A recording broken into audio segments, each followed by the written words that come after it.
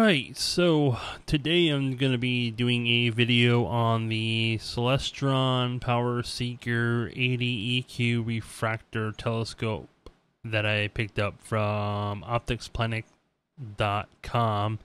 One of the sales representatives was nice enough to give me a $13 discount on it. It was selling for about $129.99, and I got $13 off of that, so it was like $116.99 plus I got free shipping on that, which was like about 5 days of shipping. And so I'm going to be showing you guys a little bit of footage of my amateur first time using it. I didn't do a video on unboxing it or setting it up. I will say that it was kind of a pain to get set up, and if you go with the one with the motor drive, that thing is useless. If you're a newbie and never used a telescope before, you probably won't need the motor drive because you can just use the little these little knobs that you can turn manually and crank it to get your whatever it is. I don't even know what they are. I'm not an expert at astronomy or anything like that. I'm just an amateur who wants to have fun, check out the planets, and have a good time. And who knows, maybe I'll see something that will be a once in a lifetime thing that only people with telescopes will see.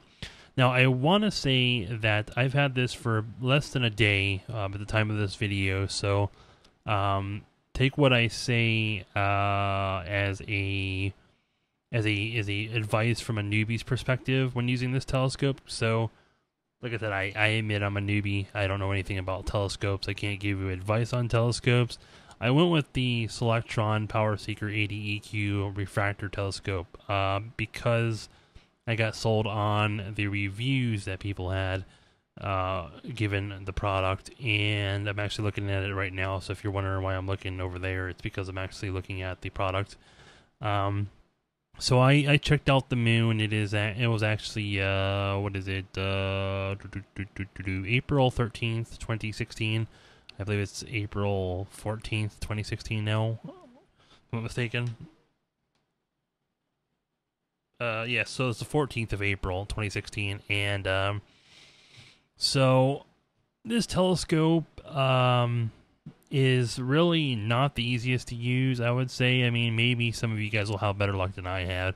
I'm still getting used to it, so it's taking a little time. I will just say that it's probably a little advanced from the telescopes that I came from, because it didn't have like these little knobs where you have to, turn it and tilt it and to make it tilt and, make it rotate and make it do rotations and stuff like that. So if you wanted it to tilt kind of like this way, you have to crank it so that it tilts. And then if you wanted to, I don't even know. But there are these little things that you have to kind of turn, and that is a huge issue for a newbie. I mean, I guess if you're a professional at telescopes, you probably wouldn't want this anyways, because you probably got something better. But yeah, the actual setup of this thing was pretty, I wouldn't say it was too hard. I was a little confused, and I'm still a little not too sure if I have it set up correctly. It works. On the 13th of April, I went outside, and it was pretty cloudy outside, so I didn't get to have too much fun. I'm actually looking to get some other stuff, something to get my phone. I got a phone here that I'm trying to get there's a little clamp that you can get for your telescope or scopes, and you put your phone on it and you get your lens, your little camera lens, over the eyepiece of your telescope, and it clamps onto the little eyepiece, and then you get it nicely centered, and then you can take pictures and video of your space stuff that you're seeing, and upload it to YouTube and stuff, or your Facebook or whatever, or just documentary for yourself. I will say that I got a really great view of the moon. It was pretty amazing. It was a little complicated getting it to target. I think if I ever go with another telescope, I will probably get one of those telescopes that you push a little, you search for the planet, and it'll just use GPS to see where you are, and then rotate your telescope in the direction of where that planet is. And a lot of people who are advanced in astronomy I heard don't like those telescopes because it cheats the thing. But I'm just somebody who wants to, like, check out the planets, see what's going on. And it's a little complicated. However, I did get this app. I got this cool app. My friend actually told me to look up on Google. So my advice to you guys is look on Google, or if you got an Android phone. If you got an Android phone, there's this app, and I don't know if it'll still be there when you come to this video, but it's called Sky Map. I think it is Sky Map, and it basically I'm trying to find it on my phone here. That will allow you to see the planets and stuff. So this is what the app looks like right here. Hopefully my camera is picking that up. So hopefully my camera is picking up what's on my phone. So as you can see here, you just aim your phone in the direction of where you are, and it works better outside. Hit my microphone, sorry. So you aim your phone in the direction of where you are, and it'll locate those planets that are by you. So Saturn and Jupiter are over are in a spot where I can't see them, sadly. So hopefully hopefully you guys were able to see that with the phone. It's a really cool app. I mean, there's probably some other ones that you guys can actually get, but it was a great app for newbies like myself who don't know where the planets are and want to find them. Sadly, Jupiter is actually above my house, surprisingly, so I can barely. I believe tonight, last night. Well, actually, it was this morning because it's already 3 o'clock in the morning when I'm doing this video. So I got to see a little bit of Jupiter. It was a faint white dot. I still need to probably learn to focus or something like that with the zooms. You can pull the telescope out, the little scope. It comes out when you roll the wheels towards the back where the eyepiece is. That's a great thing if you want to get a close-up of the moon and see the craters and stuff. You use that little wheel, and you can get a close-up. But if you go too far, then you'll blur it out, and you won't be able to see the moon too good.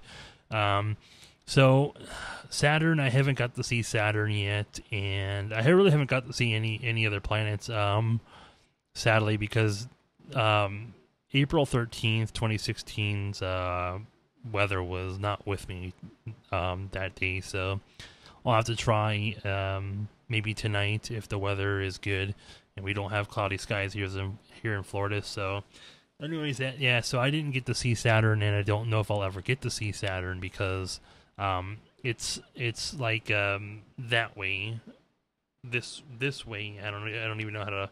I think it's west, or I think it's east of me, southeast. I think is where it was.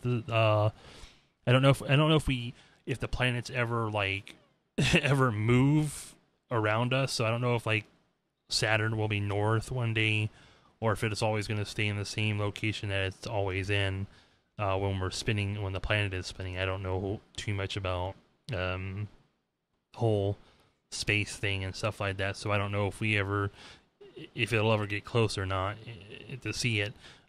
Jupiter I got to see. I didn't get to see Pluto. I didn't really get to see any good planets. I mean, I got a good look at the moon. But other than that, I mean, I really didn't get to see anything good where I live because of the fact that mainly because of trees and houses and stuff like that are blocking my view. So I really need to go out to an open area that I can set it up on. And I forgot to mention, like a lot of people have said about this telescope, which I should have said it before, is this telescope is basically got stubby legs. The aluminum legs has me kind of scared that they will possibly fail in due time. And there's this little ring thing that your tray sits on, your accessory tray.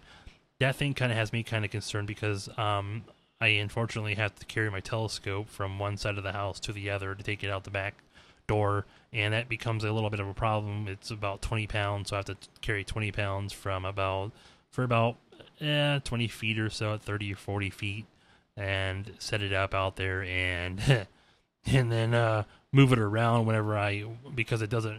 It's not like these old telescopes. A lot of you guys that are familiar with these old ones, that you just simply, aim your telescope where you want to look, and that's what you want to do. This thing is more advanced. I think it's more advanced. My telescopes in my days never had a balanced weight on them. It didn't have like this weight, a block of weight that balances the telescope and stuff. But the legs, I don't really like the legs on this. They're actually the biggest con for the telescope itself. The next con, I would say, is the little sight on it. There's a little sight that goes on the top of the telescope that is really cheap. I mean, the telescope itself is cheap plastic. It really is. The only thing that's actually made with quality, surprisingly, is the weight and the what do you call it? The little mount. There's this little rod mount, and that's the only thing that's made with quality. The rest of it is all plastic, and of course, there's a couple of metal pieces, of course. I mean, I shouldn't say it's all. The little rod that goes on the weight. Basically, the whole rod that the weight goes on is like, I think, metal or steel. And then there's this little thing, a little rotating thing, which is metal and I think it's something else. But anyways, yeah, I'm going into a whole rant on that. Would I recommend it? I probably would. I actually do recommend it. Just be prepared for the downfall of the legs. I mean, I think the legs are the biggest con of them all. Those legs kind of have me worried, because if you put too much pressure on it, or somebody steps on it, it's gonna break the legs, and they'll bend in I don't even know if you can buy a new leg for them or not. Maybe you can buy them from Celestron, but I'm not 100% sure on that. But anyways, yeah, so I'll show you guys some video footage of me playing, trying out my phone with my my telescope, my Celestron PowerSeeker 80 EQ refractor telescope, so you guys can see it's not the best quality, but I just wanted to try it out and see how it works. I'm gonna get me a little clip to clip my phone onto the little eyepiece of the telescope, so I can have it steady and have it directly looking in the lens, so I'm not moving around and stuff like that. So it's got a nice little thing. There's a nice little clamp that you can get for your phone, and yeah. So I'll show you guys some pictures and some video footage of my amateur moon stalking, or observing, I guess you could say, for what little fun I got to have. I got bit up by mosquitoes. And I'll probably wake up with probably West Nile virus or some type of flu or something from getting bit by tons of mosquitoes, or I'm going to be itching like crazy tomorrow. But yeah, I definitely got bit up by mosquitoes this morning when I was outside, and I finally just gave up and came inside.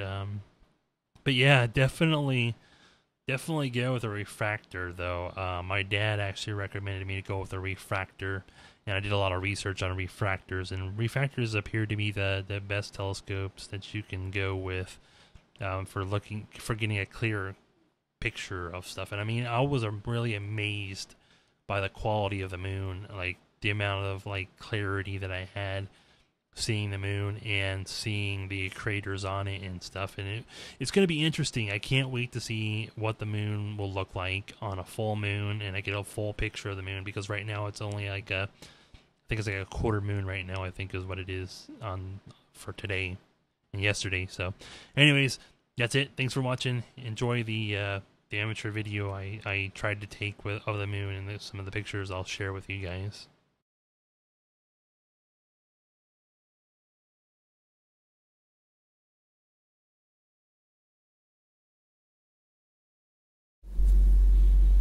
Alright, so here's the telescope, guys. The telescope looks like pretty cool. It's about as tall as I am.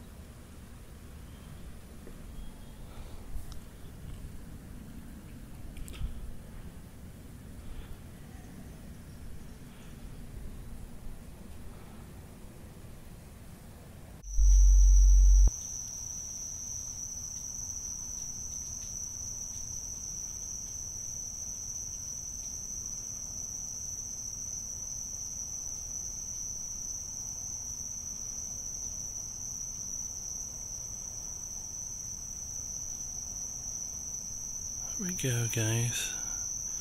Picture of the moon with my new telescope. Trying to get it balanced. There we go. Trying to get it balanced on the eyepiece of the telescope here. So hang on. There we go. It's a little cloudy tonight. You see some of the clouds over the sky. It's not a full moon tonight.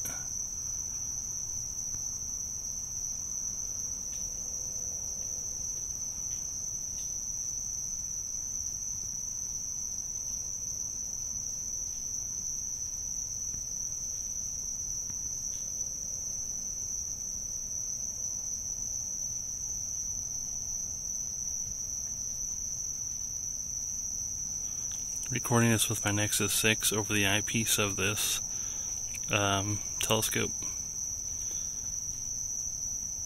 Need to get a little cover that'll clamp on the eyepiece of the telescope and keep my phone perfectly steady. Starting to lose coverage here. Oh, I think we lost. Nope. There we go. I'm shaking a little bit, so yeah. Yeah, the moon's starting to get covered by clouds again.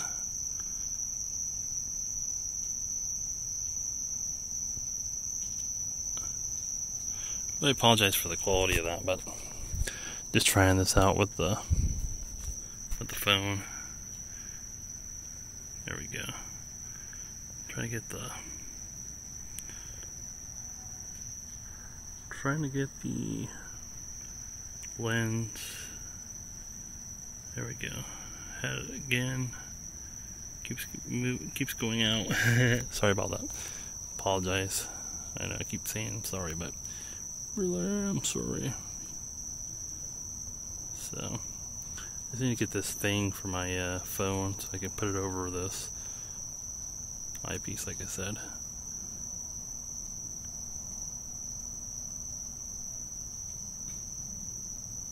So that's pretty much what I'll show you. I'll do another video.